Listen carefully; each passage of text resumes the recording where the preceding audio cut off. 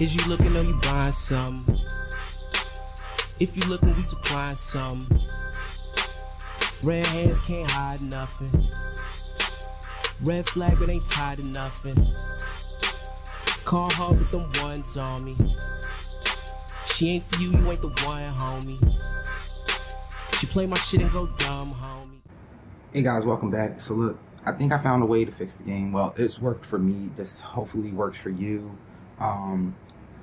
Let's just jump right into it. Pretty much what I had to end up doing was I had to go to my graphic settings. I had to type up graphic settings.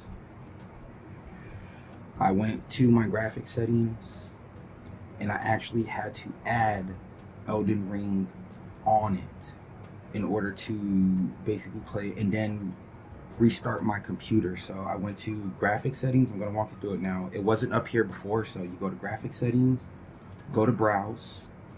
Wherever you have Steam downloaded, whether that's an external hard drive or it's still in your PC hard drive, go to wherever you have Steam downloaded, which for me is my other hard drive.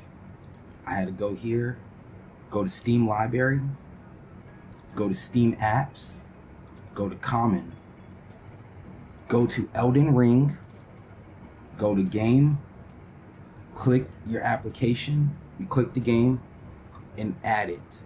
And then once you add it, make sure once you add it, you go to Options, click High Performance, and then save it.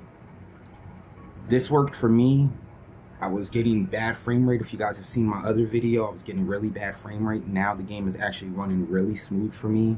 Unfortunately, this is the way you have to do it currently right now until they put a new patch out.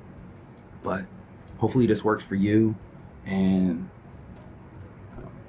hopefully it just works. All right, I'll take care, okay? Love you. Bye.